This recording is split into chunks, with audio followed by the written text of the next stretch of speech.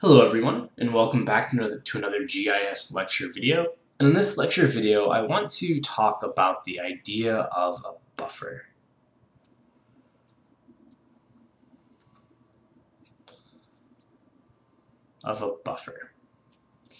So, quite simply, what a buffer does is a buffer creates an area from a given geometry using a specified distance, right? So to sort of put that in English, right, a buffer creates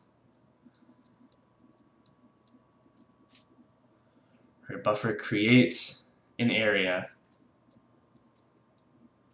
from a feature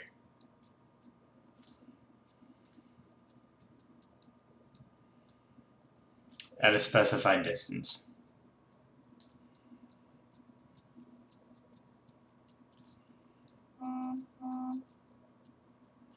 And there are really three keywords in here. The first is area, and then specified and distance, right? And so what buffer allows us to do is it allows us to say, hey, I want to know about something that is within an area of something else. And the way that I'm going to do that is I'm going to take that something, I'm going to do what's called a buffer, so I'll create an area from that feature, and then I'm going to look at what was overlapped by that new area. Okay, I think some examples might help here. So let's take a look at this set of two. We have two sets of points here. We have the yellow points, which represent proposed locations of telephone poles. And then we have the green here that represent trees. So I'll just write that down. So we have trees represented by the green dots, and then we have telephone poles. Or you could think of these, if you'd rather, they could be electrical poles or some sort of constructed item. And what we're trying to do is we're trying to figure out for each of these different pole locations, how many of these trees would we have to remove, assuming that we need to remove trees that are within 50 feet, right? So we need to remove trees within 50 feet of the phone poles.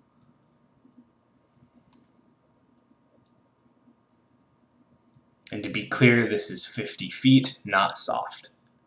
50 feet, right? And so what we would do is we would use a buffer. We would start at the point, and we would create, I'm going to do this in blue, right?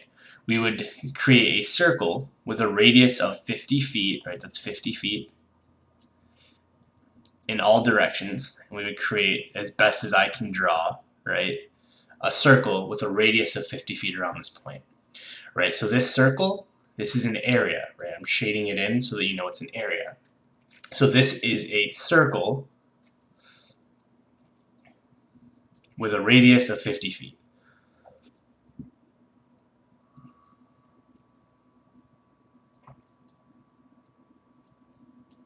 Right? And the reason it's 50 feet is because we specified 50 feet, because that's what we were interested in when we generated the buffer. So this circle, this is the buffer. Right? This circle is a buffer. And we would do the same thing for this point, right? 50 feet. We would create a new circle. And again, part of this is my poor drawing skills, right? But these would all be 50 feet.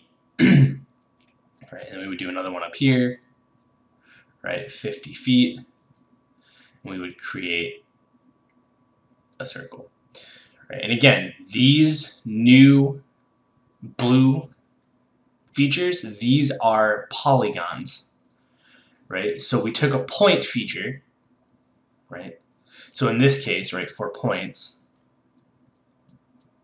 right, we go from a point to a polygon, right? And this new polygon, in specific in the case of points, is a circle with a radius of a specified distance. So a polygon, which is a circle specifically, with a radius of the specified distance.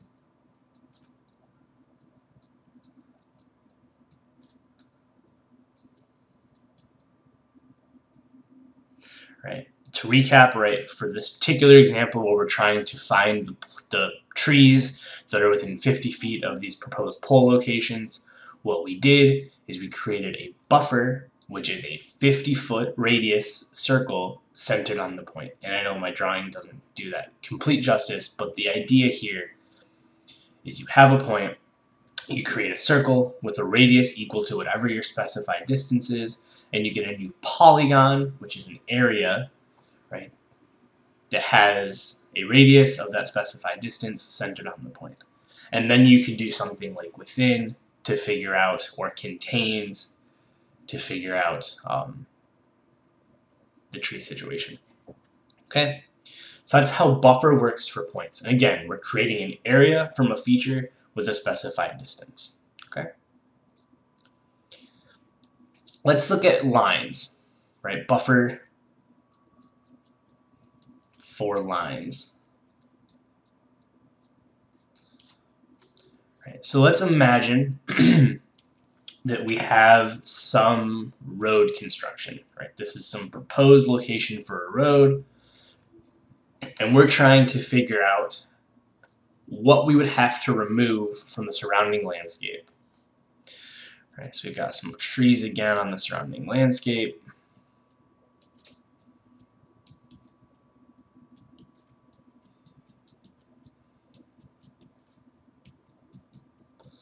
Right, we have all these trees on the surrounding landscape. Right, and so the question is, right, given this proposed road location, right, the question would be, right, how many trees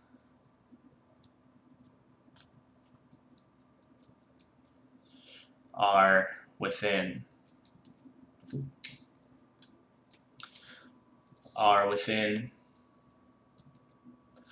let's say 75 feet. Ooh, make that a little cleaner. Right, 75 feet of the road. And you can imagine why this would be important, right? Because not only when you build the road do you need to have space for the actual concrete that makes up the road, but you also have to have easements on either sides, maybe a sidewalk. When they're actually making the road, you need to have room to get the equipment in and out. So you're going to need to remove a fair amount of width, right? And so how would you actually go about answering this question? Well, you would use a buffer. But what you would do in this case, right, is you would look at the buffer would look something like this. So what we would do is we would look at the nodes, right? Because remember, a line consists of nodes and edges. And I'm going to do my best to put some nodes in here, right? It would look something like this, okay? And so I'm going to do the buffer in blue again. So what we would do is we would take this node here, go parallel to this line segment out 75 feet, right? So this would be 75 feet. We would do the same thing on the other side, parallel to this line segment, 75 feet. Right here, we would go parallel to this line segment, 75 feet. Right? 75 feet. Again, down here, same thing, 75 feet. Here, right, same thing. You kind of get the idea, right? We're basically going parallel. We're creating parallel copies of these line segments, right? That are 75 feet off from the original. Right, that's all we're doing is we're creating parallel line segments that are 75 feet off of the original. Right, so this line here is 75 feet away from this line here. This line here is 75 feet away from this line here. We do the same thing, keep going. Right, this line segment, 75 feet. Right, this line segment, 75 feet, right? And again, so we're just creating 75 feet offsets on either side, right? And we can keep going until we get to the end here. Now at the end, what we do is we go 75 feet, and then we go perpendicular to that line, and then intersect the ends, right? So we would go 75 feet, perpendicular, connect up the ends, right? And so what we've done here is we've created this new blue area here, right? That has an area where every single edge of the polygon is 75 feet from the existing line segment, okay? So at all points, this is 75 feet away from the original line segment. And then again, you would do a within to figure out how many of these trees you would need to remove, okay? But bottom line here, what we've done is we've gone from a line to an area, right? Again, polygon,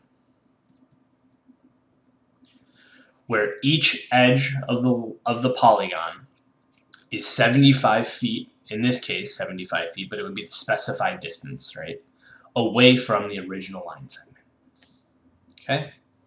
So hopefully that makes sense. Hopefully this concept makes sense, that we have a line, we want to figure out something that's within a certain distance, we generate an area or a polygon based on that distance by offsetting, right, that distance on either side of the line, connecting everything together to create a closed polygon that is now a buffer of that line. Okay? So the last example, let's talk about buffers from areas, buffers from polygons.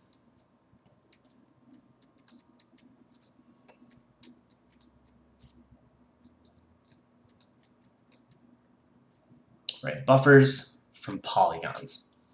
Okay? So for this example, let's say you're installing a new pool in your backyard, right? And you know that you're going to need to have a certain area around the pool that's free of any electrical wires or anything that might be impacting your ability to install the pool. Right, so this thing right here, this is your pool. Right?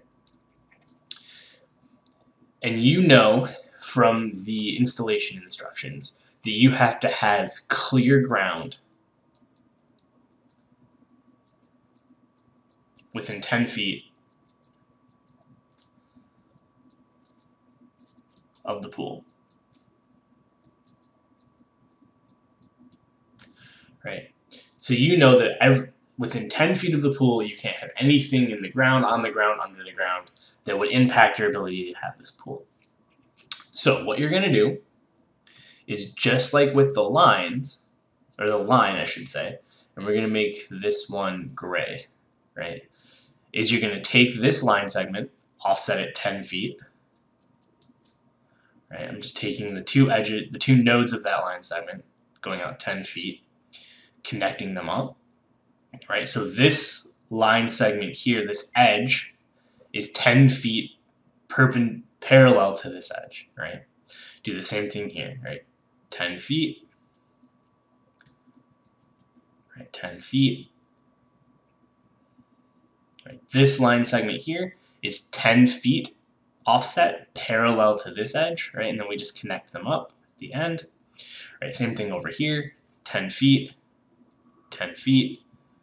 parallel, connect up, right, 10 feet, right, 10 feet, parallel, and connect them up, right. Now this new gray area here, right, this gray area here represents the new area that is the size of the pool plus 10 feet in every direction, right. So then you could do another, again, you could do a select by location based on this area to find anything you have to remove, okay. But the idea here is that you're going from a polygon, right, from an area, polygon, right, to an area, polygon. But this new area is bigger, right, because we've buffered out that specified distance. So hopefully this makes sense, this idea that for points, you do a circle with a radius of the distance to create a polygon. With lines, you offset each line segment in the line by the specified distance to create a new area that's a polygon. And for polygons, you buffer outside, right? You go away from the center, every line segment or every edge that specified distance and connect them up to create a new area that is bigger. Okay, hopefully that all makes sense. And as always, if you have any questions, please reach out. Thank you.